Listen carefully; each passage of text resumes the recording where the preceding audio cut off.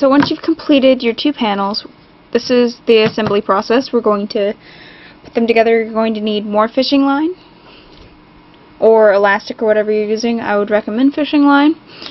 And so now we have to look at the panels and how they're done. Like these are sticking out, and this one is an inside on the end of it.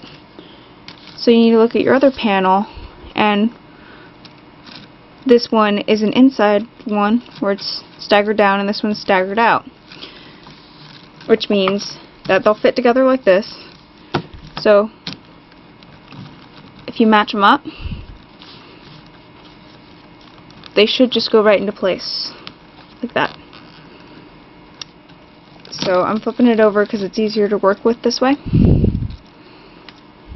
And we're going to have to weave in and out of these and pull them tight so they stay together, so we create a seal on it.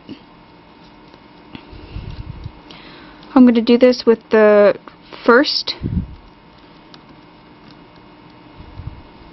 bead. I'm going to go around the first 2 a couple times to get it started.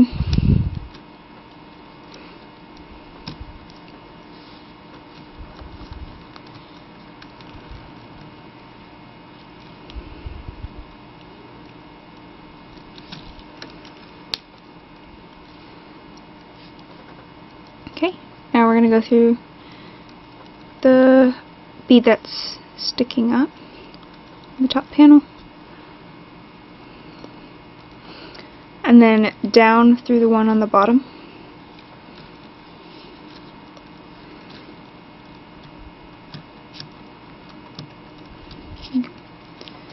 So when you pull that tight, it's going to pull them together. So we're back through the bead sticking up at the top. Then we weave down to the bottom.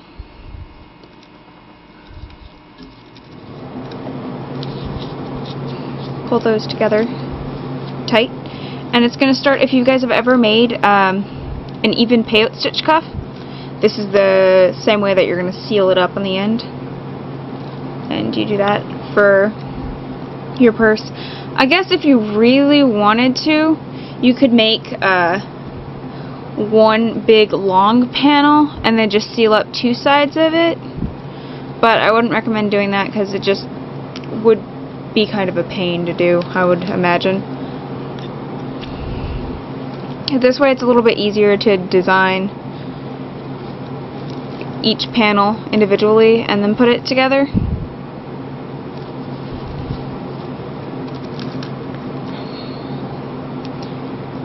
So you just do this until you're completely done.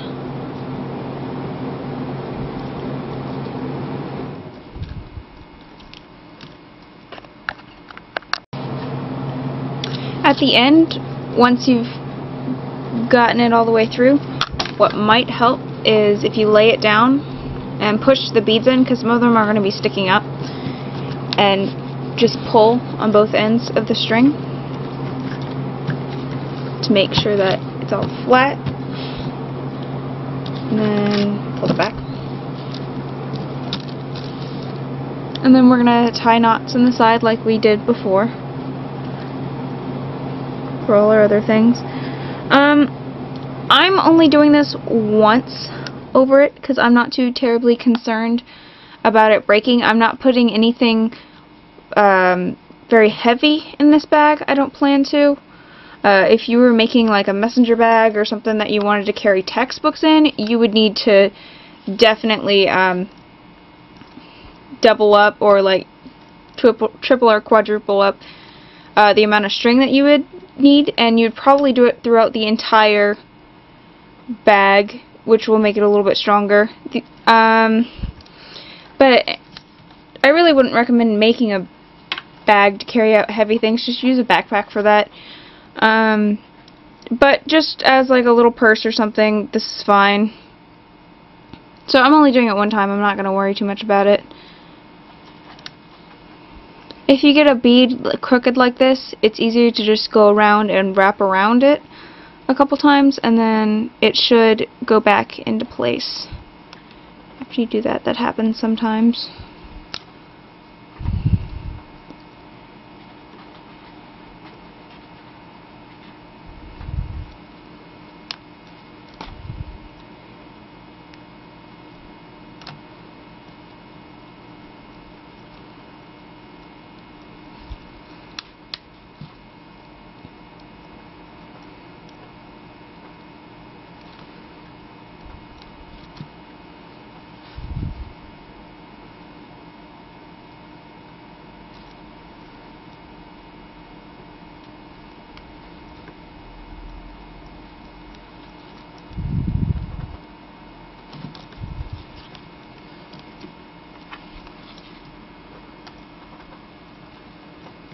See, no more problem on that bead.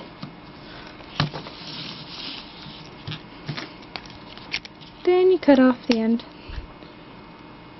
And you tie the other side. So the next part in the tutorial is to sew up the side seams.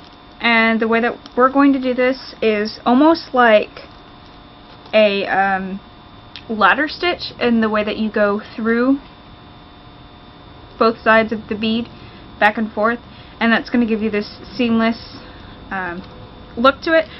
The only issue is that the bottom of it is a little bit harder to do. If you have elastic, it'll probably go over fishing line. If you've tied them tight, sometimes they won't go completely over, but for the most part it works pretty well and it looks nice, and nothing's going to fall out of that unless you have like itty bitty things, but for the most part things should just stay inside your bag. So it's not something to worry about. So the reason I'm filming this way is because it's easier to show you guys how to do it this way, and also if you're making it, it's easier to put it into your lap and work with it. So you just need a normal length of fishing line, nothing too terribly long or anything. But we're going to start at the top here, and we're taking our string and going through the bottom of each of the top beads. So one through that end, and another one through this end.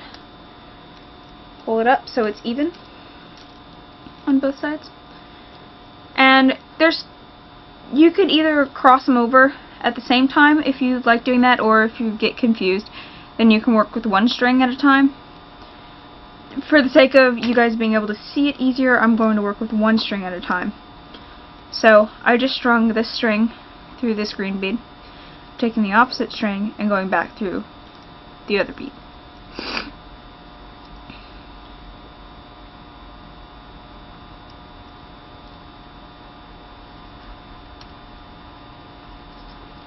Okay. Then when you pull it, you're going to get an effect like this, but you might have to go down a couple more beads to get it to actually tighten up. So now we're going in through the second bead right below it on that last column, so this bead. And this is the same string, it's on the same side, it's not an opposite string at all. And you take the other string and go in through the second bead on the other side, right here. So you pull that tight. Then you take your first string, put it through that second bead, and then you take the other string, go into the opposite yellow bead,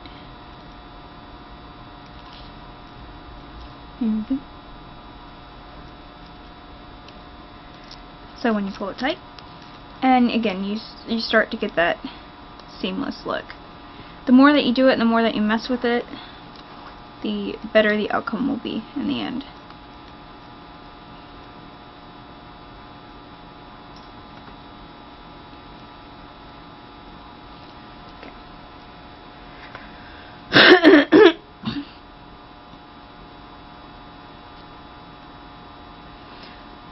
what I'm going to start doing, if you get confused easy, then you don't have to do this. You can do it the same way that I've been doing, where you put both strings in the end first and then cross them between. What I'm going to do is go into the third bead and then straight into the opposite end, so I don't have to cross over again. I've already done my crossover, and just doing both steps at once is easier for me to follow.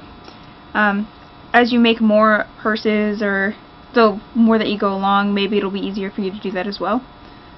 So I'm just not doing anything different, I'm just doing the 2 steps at once. And then take it, pull it, and tightens again. And continue all the way down, and when you get to the bottom, where it's a little bit more difficult, I'll talk you guys through that too. And I will see you then.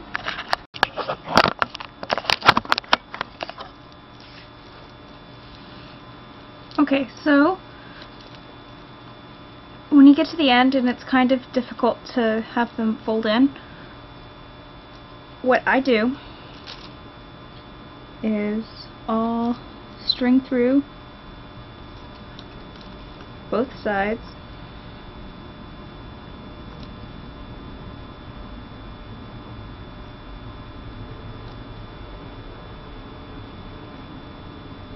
and then to get them to fold a little bit easier, I'll take the string and pull it on both sides and then run my finger down it.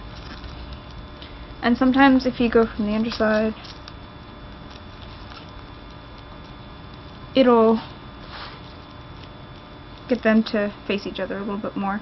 And the more tension that you put on it and the more that you pull on it, the easier the beads are going to fall into place.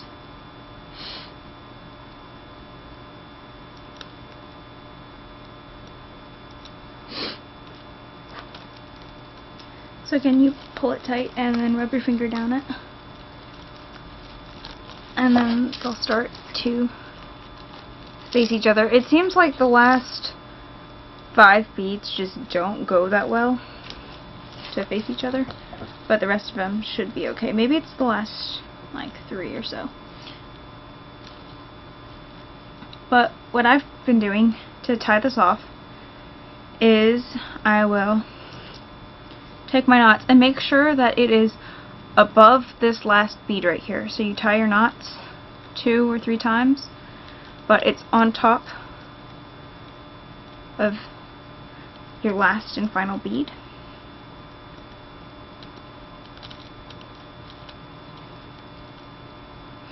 Because we're going to be hiding our string through that bead.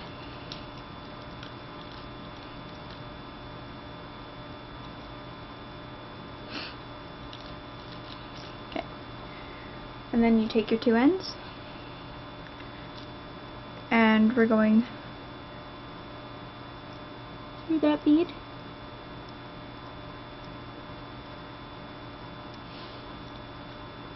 Then pulling the knot through. Then I'm flipping my bag over, and we're gonna go like we did for the skeleton in the very beginning. Go through 2 beads, then 1 bead, then 2 beads, 1 bead, and however many you want till you feel that your string is secure, and then you can cut your string.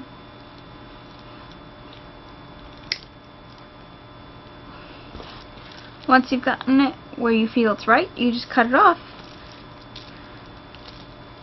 And then you might want to push your beads around to make sure that the side's done right and this side is nice. And you've got your bag. Now the only thing that's left to do is to, if you want to do a flat, you can do a flat.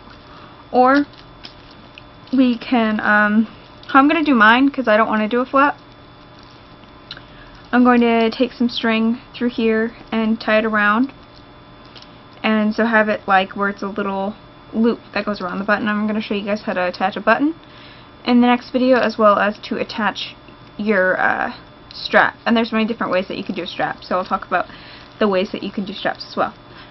And I will see you in the next video. Bye-bye.